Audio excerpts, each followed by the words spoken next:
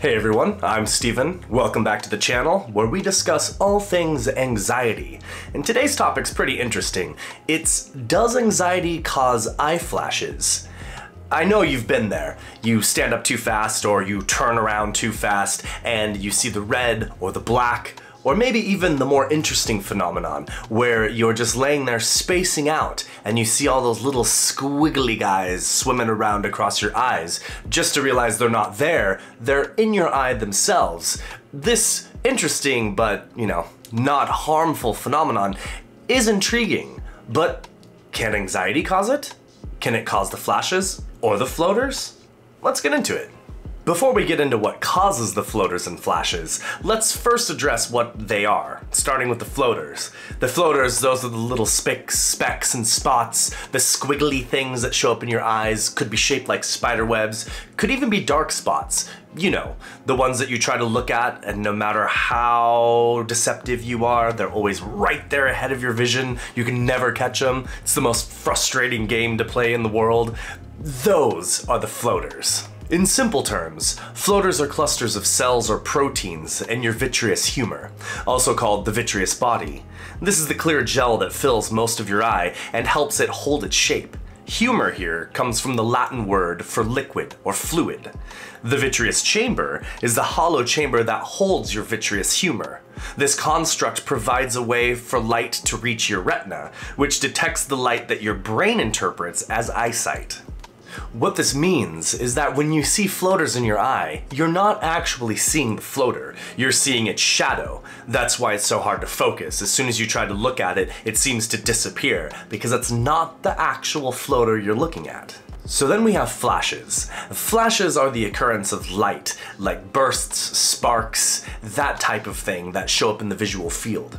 They often happen in dim lighting or dark conditions, and a lot of people experience them first thing in the morning and they fade throughout the day.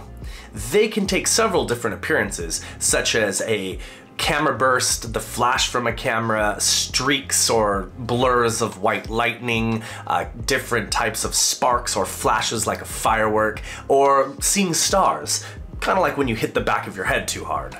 I think we all know that, unfortunately. It's not very fun. Now that we know what flashers, and floaters are, we are much closer to answering the question of what causes them and if anxiety can play a part in that. So let's take a look at that data and see what conclusions we can find. So the big question, eye flashes and floaters, what causes them? Well, this part made me a little sad when I learned it.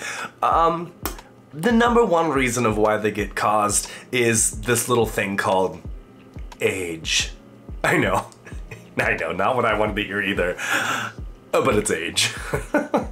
So as you get older, the vitreous humor begins to shrink, and as this shrinking happens, it can begin to tug at your retina, which can cause visual disruptions such as floaters. Isn't that exciting?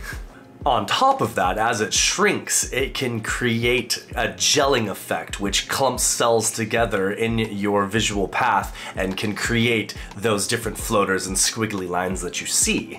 As these clumps begin to multiply and form, they begin to move around the visual field, creating what's known as free floaters. Nope, not a freeloader.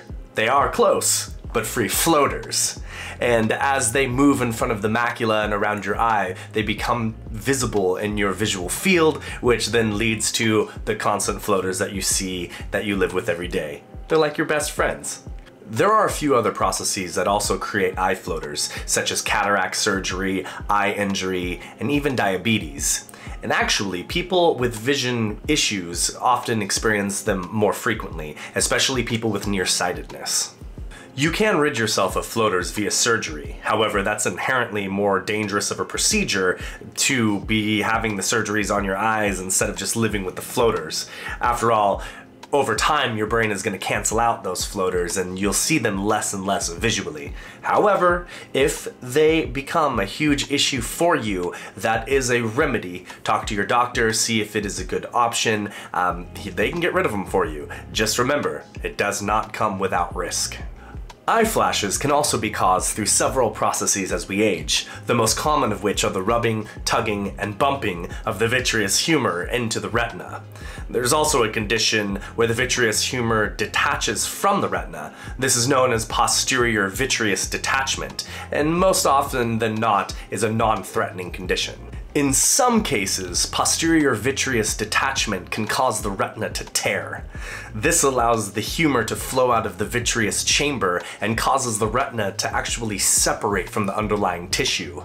This is known as retinal detachment, and it can lead to permanent visual loss. And sometimes a surgery can be performed to reattach the retina, but hopefully you never experience that because it is apparently not a fun experience. Other causes of flashes can be severe headaches or migraines. These are known as ocular migraines. The science on this is a bit inconclusive, but they do believe that this happens when the blood vessels that feed the retina get inflamed or spasm. Now that we have a little bit more insight of floaters and flashers and their causes, let's take a look at if anxiety can induce these. The research connecting eye floaters and flashers to anxiety is virtually non-existent. However, people who do have these conditions report seeing more eye flashes and floaters when in an anxious state.